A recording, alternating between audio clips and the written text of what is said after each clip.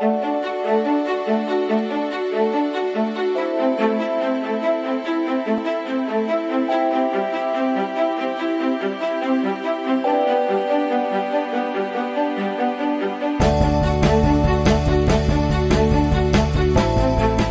is FX Radio and I'm Andrew Whitfield-Cook. And with me in the studio today is two lovely young ladies who recently completed the BioCeuticals internship. So I'd like to welcome to the studio Rachel and Shannon. Hi. Hello. Thank you for having us. So let me first get a little handle on where you're from, what your background is. So Shannon, can you tell me just a little bit about your experience? Yes, so for the past 4 years I've been studying naturopathy at Endeavour College, and from the moment I started studying natural medicine, I just knew that I was on my path. Of course, it's a growing industry, and it's our roots. It's where medicine comes from. It's and it's so wonderful to be learning about it and going back there. And yeah, it's taken me on a real big journey, and this internship was definitely part of it. Great. Hi, I'm Rachel. And as far as my background, prior to studying naturopathy and nutritional medicine, I worked in the arts sector. So originally studied visual arts, bit of theatre, worked in advertising, marketing, all that kind of stuff. So a completely different field. But I think I just got to that point where I really wanted to make a positive change in the world through a different medium, and complementary medicine seemed like an amazing path. So what attracted you to natural medicine? Well, I think it's this idea that, we can heal our bodies through our own innate healing mechanisms and through a healthy diet and lifestyle. And I think just in this world where we live, where there's so much prescription and diagnosis happening, it's an opportunity to really empower people. And my underlying philosophy really is to help the world by helping people, empower them with health, and hopefully they can turn around and do their bit as well. Yeah. And Shannon, what was your attraction to natural medicine? Did you study it directly from school? No. I think for me, I finished school and I was very unsure of what I wanted to do. Kind of tiptoed through a whole bunch of different industries, as in advertising for a while, as in sales. I worked in health food stores. But for me, I was always very interested in science, but also spirituality and very, nature and biology. And I found when I came across a Bachelor of Health Science in natural medicine, it was the perfect fusion of two things that I really loved. Wow, and so, I think that's really what got me going with that one. And so how did you first hear about the BioCeuticals internship program? What went through your mind when you first heard about it? Can you remember where you were when Elvis died? Can you remember where you were when you heard about it? What were your thoughts? So I received an email from BioCeuticals, and it was actually one of those moments where I do feel like I just happened to notice, like I was skimming through and I thought, wow, oh my goodness, I had no idea that in this field, because I think as naturopath and nutrition students, we often feel like there are only opportunities to work in a clinical environment, whereas an internship was an amazing way to see, things created, actual products and so on. So as far as what went through my mind, I thought, yep, I've got to take this opportunity, because, I changed my career as well because I wanted more variety in my life. And so, I thought this is a great way to learn about something that I won't learn in my formal training. Right. And Shannon? Yeah, and so for me, I think I'm a seeker of experience as well. And my whole life, I've really seen the benefits of putting ourselves out there to firsthand experience things. And I came across the internship really just on a good old Google search of internships or work experience in the natural health industry. And when I saw it, it was perfect, because what it offered really was insight into the natural health industry that was away from just practice. What were you looking for, though, when you were doing the Google search? I literally was looking for internships or work experience in the natural health industry. Yeah. Serendipity at its best. Oh, it is. It is. And sometimes you just read something and you just know it's supposed to be. Yeah. So, And Rachel, what were your initial thoughts? What was your first step when you got the email? Like heck yeah, or was it mull it over for a while? What were your thoughts? I think it was actually, no, I've got to do this. I've got to apply, got to give it a go. I mean, I had hesitations because I'm doing an advanced diploma of naturopathy. And so I thought, hey, I'm going to be up against those bachelor people. You know, they're all going to be that one step ahead. But but I thought, no, you've just got to go for these things. So I was pretty enthusiastic from the word go. Great. And Shannon, you've Googled it. You're looking for it. There it is. What was your next step? What did you do? How did you apply? Well, basically, I put a lot of thought into my cover letter and what I really wanted to get out of an internship program. And I guess I just applied, and I had my fingers crossed because I just knew that it was going to be a completely valuable experience. And again, as fearful, I was nervous. I thought there are probably some incredible people applying for such a profound internship, especially being the very first internship offered to students in the naturopathic sector. But yeah, it was exciting as well, and I knew that because I was following my passion and what I loved, I would be happy with whatever outcome. And so now we progress. You've got the call. Your feelings were, I would hope, one of elation. But what was it like then transferring to the first day? What was your first day like? Was it, oh, heck, what am I in for? Or was it total excitement or a mixture of both? What were you in? I was so excited. And I guess meeting all the other interns, Shannon, Tracy and Marie-Louise, such a beautiful group of young women. And we all clicked immediately. So I think that was just, okay, these are my comrades throughout this. And then we're welcomed with, the HR and taken through the whole BioCeuticals building and introduced. And we really were made welcome. I feel like we weren't just these sort of anonymous faces passing through. We were like, these are the interns, so welcome them. And we did feel welcome. So I think that any kind of hesitation or nervousness that I might have felt was really gone within the first probably 15 minutes of arriving. Oh, great. Yeah. And Shannon? I think at first I felt like we were walking in blindly. We had no idea what to expect. We you didn't were.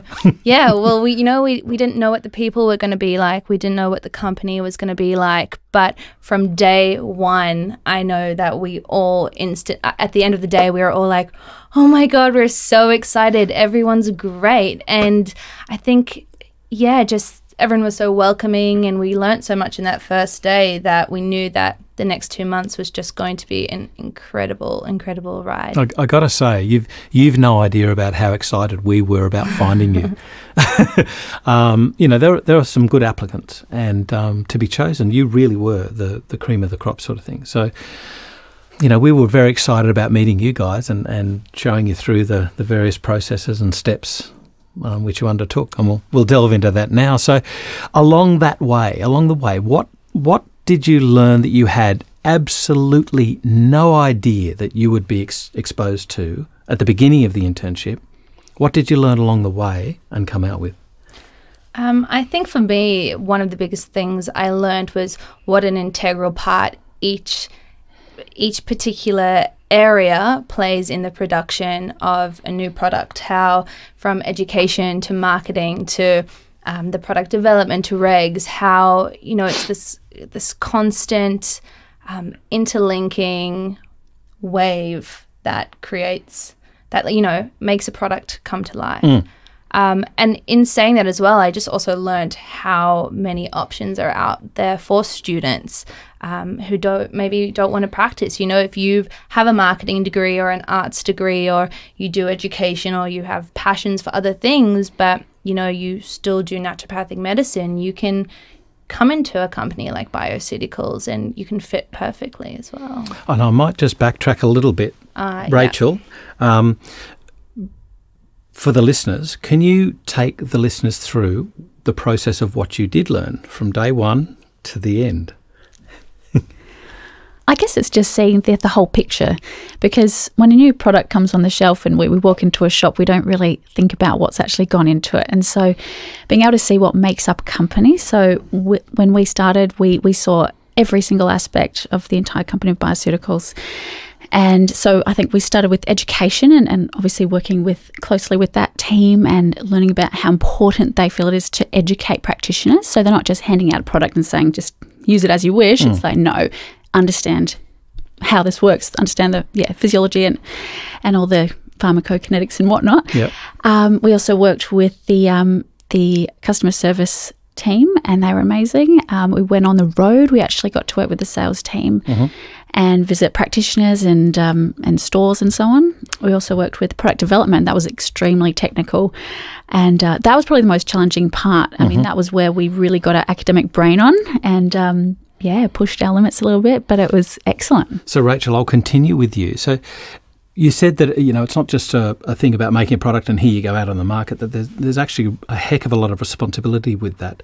And this is under the umbrella of the regulations that we work within in the Australian industry, which is governed by the Therapeutic Goods Administration. So did you ever feel that you were held back by those regulations? And what did you learn about the meaningfulness of restrictions placed on natural products? Yeah, look, the restrictions it was a learning curve because, we know naturopathy is a perfect example of where anecdotal evidence is the foundation really of our practice because we've been using these plants and herbal medicines for centuries, if not longer, probably millennia. Yep. And so these rules and regulation now, they come in to really give parameters to what people can say. And I feel as much as it was difficult because we had to find very specific information to really support our claims.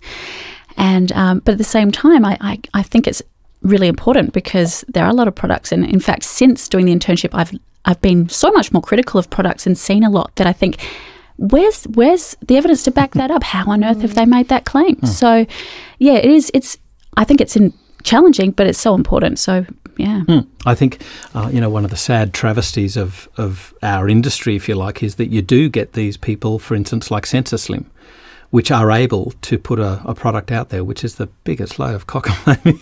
I'll always remember when I saw the ad in the paper, I went, oh, really? 100,000 people in the study?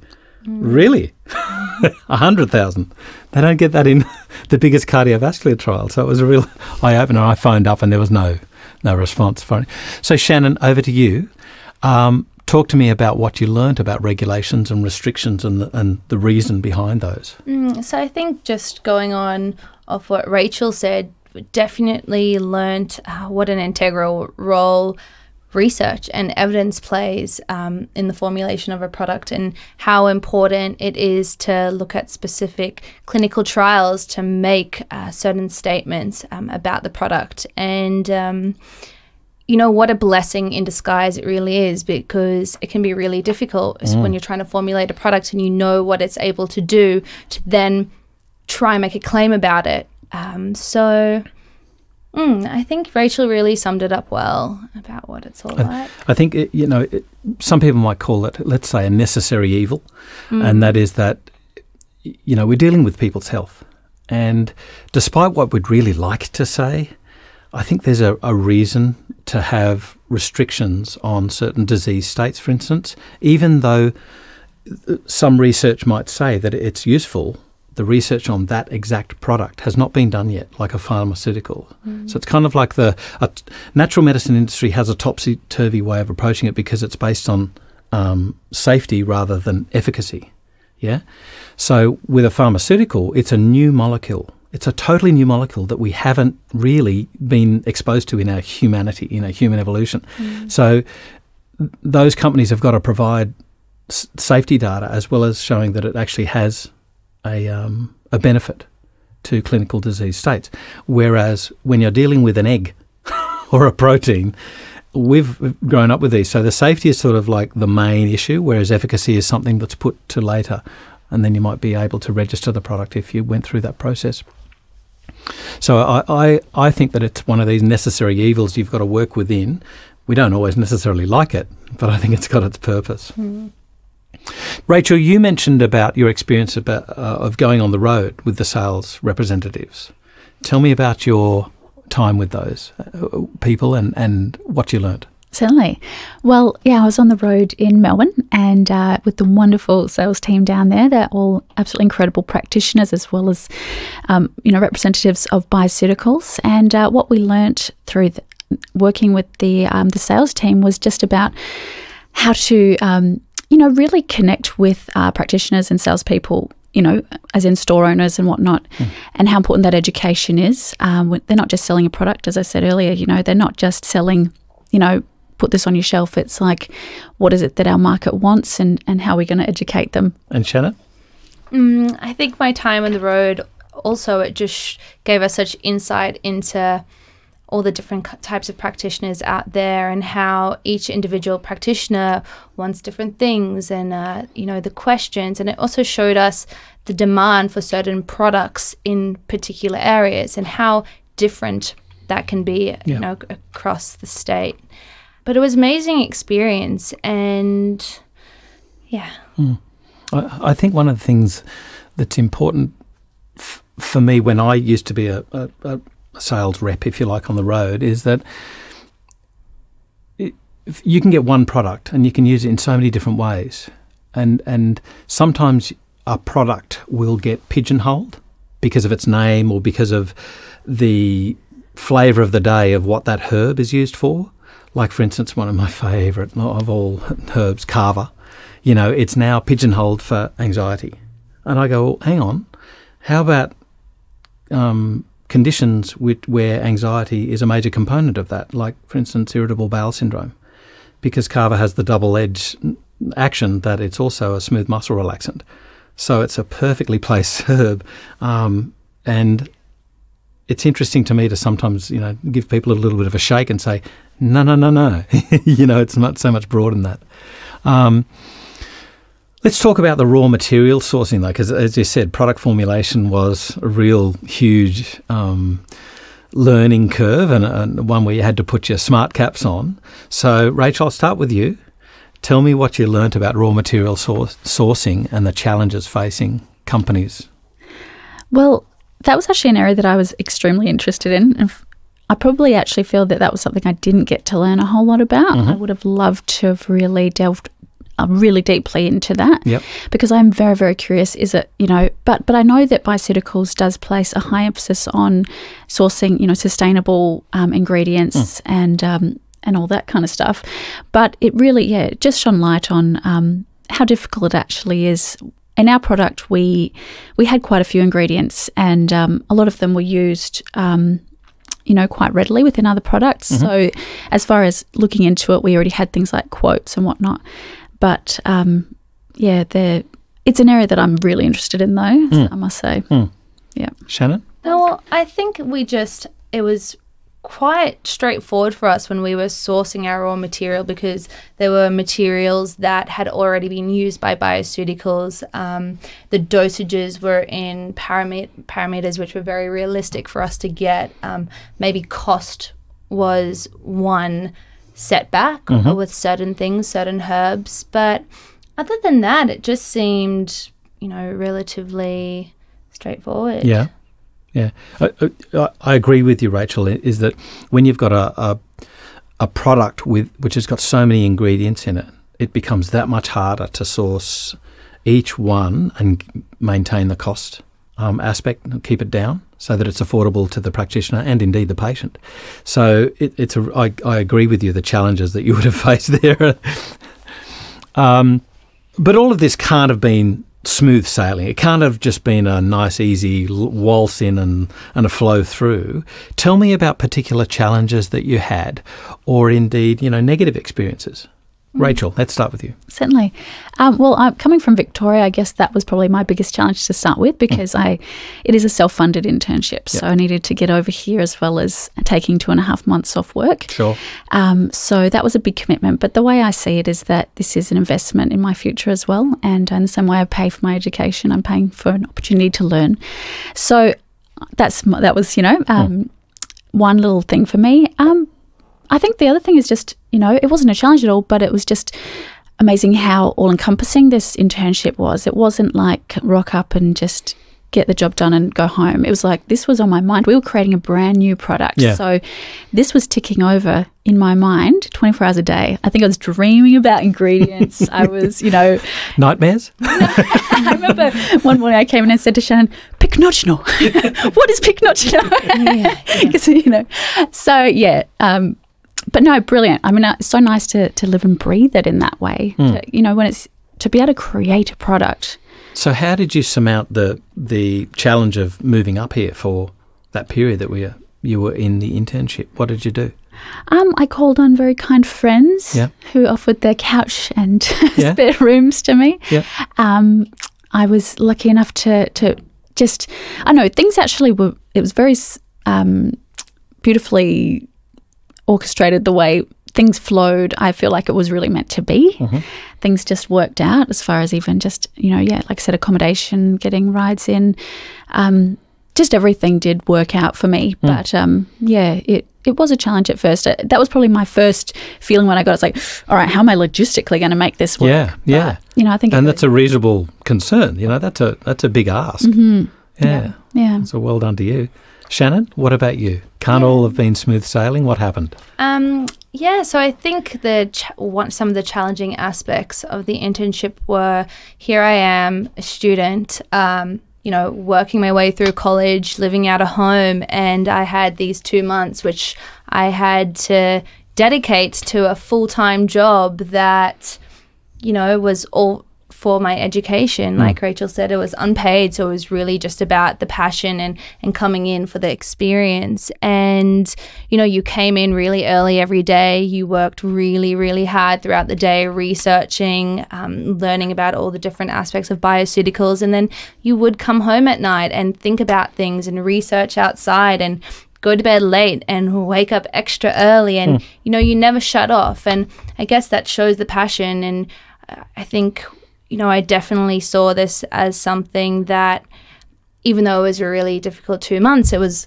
only 2 months, and it was going to be exciting, and there was never going to be a time in my life that I was going to be able to, hit the floor running with such an incredible company. And might I say, an incredible team. And an incredible team. And that's the thing, there were tough days. There were days that we wanted to rip our hair out. There were days that we had to step outside for breathers. But if it wasn't for the incredible team at BioCeuticals, the staff, the other interns, we really... it could have been a lot more challenging. So tell me about those times when you wanted to tear your hair out. Hopefully it was your own, not somebody else's. Yeah. But tell me what happened. What was that about? What sort of things I think popped up? A lot of those moments came down to research, trying to find claims for our product and coming up with incredible research. But because the parameters, the policies were so strict, we just would have setback after setback. And I remember with Rachel and I, there was a moment where in a flustered moment, we thought, oh my gosh, we're going to have to completely change our product. Yep. But, we came together and we spoke it through, and we both had breathers and, just brought things back together. So, but you also completed a full education and training on these products that you formulated as well. And I got to say, I will always remember you guys presenting your product to me. I was seriously blinking back tears. I was so impressed. Oh, thanks. Tell me about your experiences here. What did you learn? You come from marketing but media background, and were you comfortable with that, Shannon? Were you comfortable with the presentation side? Well, the thing is, I'm really not a public speaker at all. I can speak to a group of people, but when it really comes to standing up in front of people, being put on the spot, having to really discuss things, it's, I find it a bit challenging. Maybe there you go. There was a challenge for me. So, I really learned a lot with that, and I had a great partner who really, supported me in that challenge. But I think, we both together learned a lot about marketing that's involved and how to sell a product, because we were ultimately selling our new product to the BioCeuticals team, the people who knew everything there was to know about ingredients. And Rachel, how about you? I think one of the major challenges was really just continuing with the big picture as well as the detail, because there's so much intricate details involved with creating a product. And it's maintaining that vision and never losing sight of that, because it's, we came up with this broad concept and knew what we wanted to do, but then, really breaking it down into manageable pieces and in a very, very tight time frame, because really the first, 4 weeks was spent really just getting to know the company and spending time learning about the intricacies of the business. And then now it's your turn kind of thing. Like, now you guys are on your own, you're going to do this. And it's kind of like sink or swim. But I think, the thing is, we knew the support was there. We just had to ask for help when we needed it. Yep. And, like I said, like Shannon said, we had a great team that we could really bounce off each other's strengths. Like, Shannon was so strong with, the research, really incredible. I just had to, and, I was really enjoying the marketing side of things, and which drew on my past experiences. So, for example, so we found our strengths and worked with them and, came together and did it. Brilliantly executed at the end. So what advice would you give to future students and practitioners indeed who wanted to apply for the internship? I would say definitely just do it. It's I think people say that being a student, they look back and they say it was the best time of their life. And I think it's because, they do forget that, at times when we're working full time and we're kind of consumed with other things, whereas to just come in and really focus on an experience and to take that opportunity. And I mean, of course, this is going to give us so much amazing experience that we will carry into our future careers. And, I think that's invaluable. So I'd say to anyone considering it, definitely, you've got to go for it. Good on you, Rachel. Well done. Shannon? Yeah, and I'd say as well, no matter where your path has been, no matter who you are, no matter how old you are or where you come from, or if you're an academic or not, it's just work experience is so vital to your education and to your practice or just to your future, that I would say just follow your dreams and follow your passions and, just do it. Just don't question yourself, because you just have no idea how much you can take from something or how much you can learn. And I can honestly say that I learnt more in 2 months being with BioCeuticals than I have, in any other bit of work experience I've maybe taken on. Yeah. So just do it. Just do it, like Nike says, just do it. Got to be in it to win it. Well, I got to say, after meeting you and the other interns, I was just so impressed with what you guys brought to BioCeuticals, par excellence. As I said, I was blinking back tears during your presentation. I was just so overwhelmed with how professional and attention to detail was given to every facet, from product development to raw materials to formulation to education to marketing to the final presentation. It was just excellent. We're overawed. So overly impressed with you. So thank you for being the first and inaugural interns with the BioCeuticals internship program. So Shannon, Rachel, thank you so much for coming in and sharing your experiences about the internship program. And I hope the listeners out there, the current students and future practitioners, learn something, and when and if they find it's applicable for them, please do apply for the BioCeuticals internship program. Well, thank you very much. It's been great being here with you. Yeah, thank you so much. It's been a wonderful opportunity to participate in the internship, and we're very grateful. This is FX Radio, and I'm Andrew Whitfield-Cook.